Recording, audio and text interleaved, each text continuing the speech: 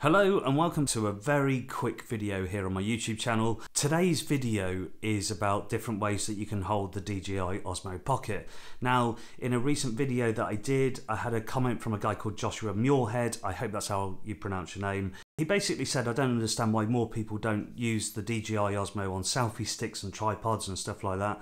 Now, I completely 100% agree with that. In fact, I did a video the other day using the DJI Osmo Pocket camera on the end of a road. Anyway, this is the video, check it out.